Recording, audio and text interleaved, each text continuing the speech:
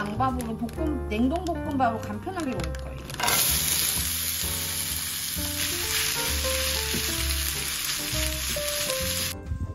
오늘밥은 고기 가득, 이게 미역국이랑 대결.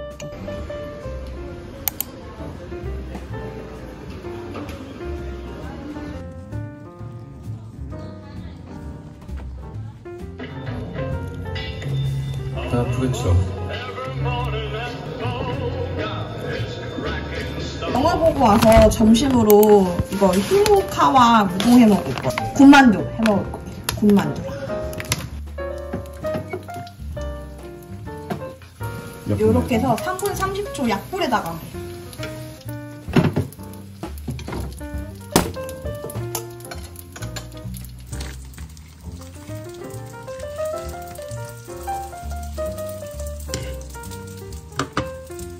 여기다가 물 100ml만 담아올게요. 이렇게 점심 약을 먹어야 돼서 점심 이렇게 간단하게 먹어요. 어때? 쫄깃쫄깃해? 괜찮은데? 잘 싸놨어? 여기다 모주 있었으면 더 맛있었겠다. 먹어봐. 쫄깃쫄깃.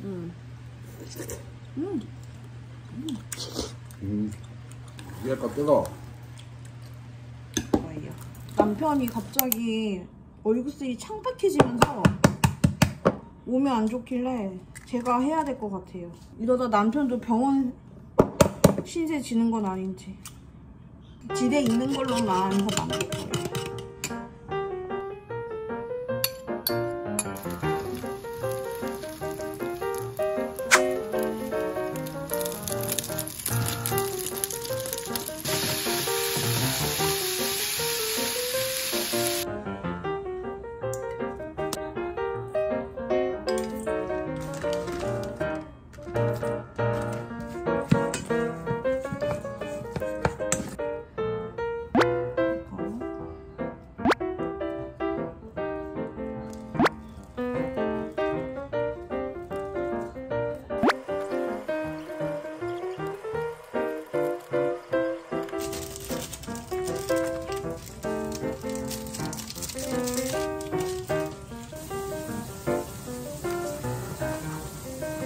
오, 여보!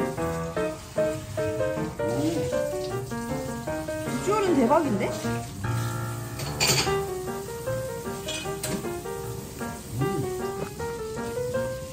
와, 진짜 비주얼 이쁘다. 맛있어? 오늘 야채 가득 제육김밥하고 오늘 요렇게 이거 며칠 전에 퇴원할 때 장봐온 건데 세일해가지고 이걸로 어묵볶음 하려고요. 이걸로 어묵볶음해도 맛있거든요.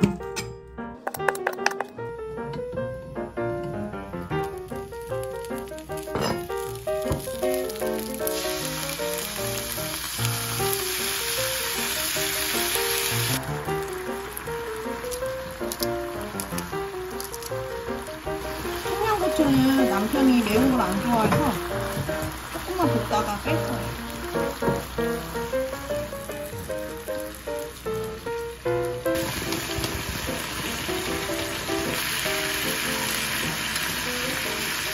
이렇게 완성. 건강한 거 오늘 다 초록초록이 많구만. 이것도 저지박 샀어요. 빨간 거 빼고.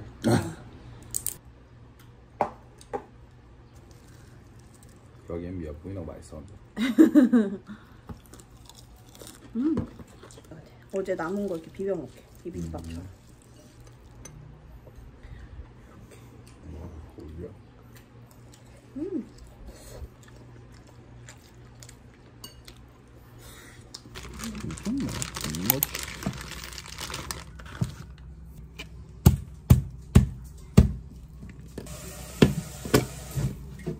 진짜 정육에서 생각하는 정말 잘 드나 보다.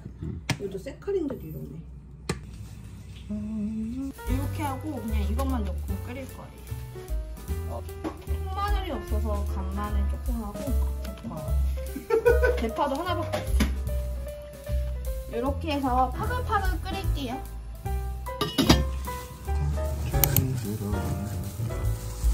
이렇게 으깨면서 밥알이 충분히 퍼질 수 있게 좀 걸쭉해졌어요. 슬로우 푸드 마스터.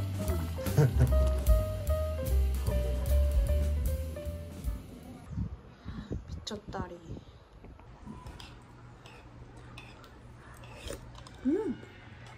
진짜 진하다. 괜찮아? 맛있어.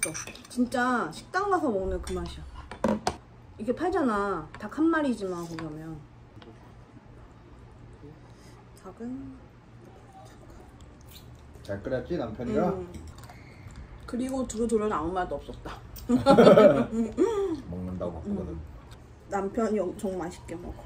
근데 진짜 맛있다 여보, 그치? 와.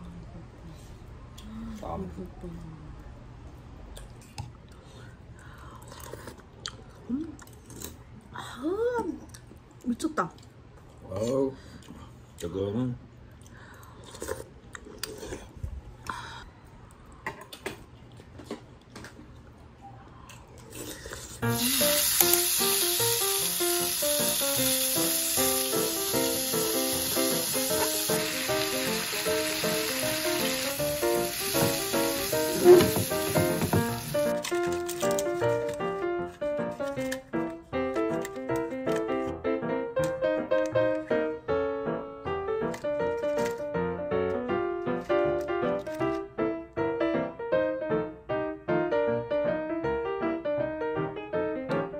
도시락은 다 갈색갈색 간장 베이스.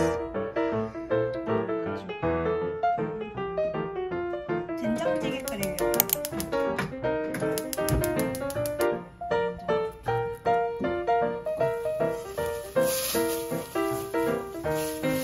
요거 청국장도 조금 넣을 거예요. 반만 넣을게요.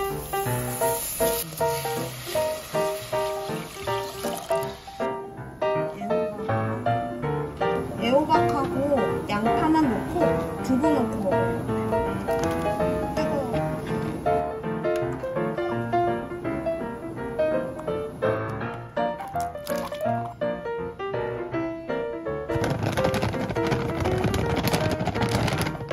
이렇게 파글파글 끓일게요. 오늘은 요 고등어 먹을 거예요.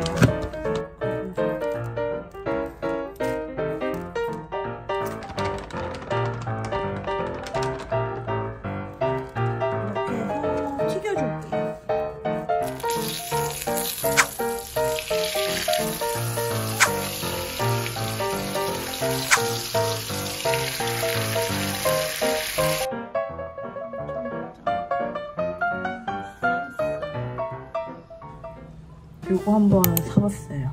절대 저렴하진 않고요. 이게 한 4,990원 했던 것 같아요.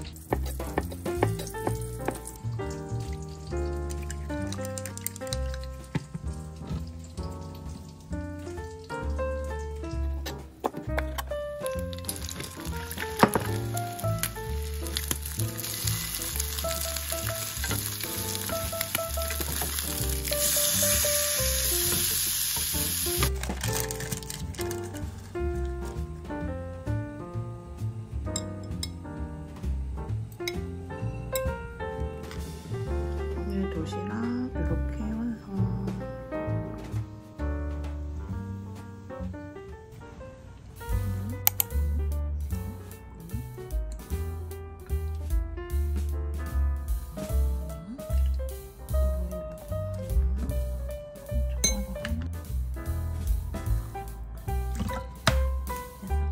이렇게 끝. 오늘은 아까 사온 등갈비 먹을 거예요.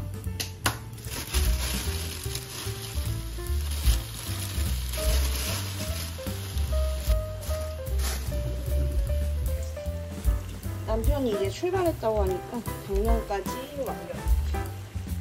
요거 샐러드 먹으려 사놓은 야채를 요렇게 끝.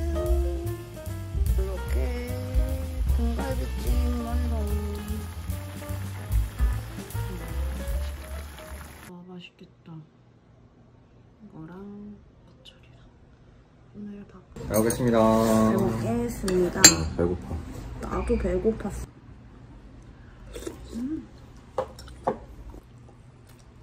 당면부터 먹어줘야지.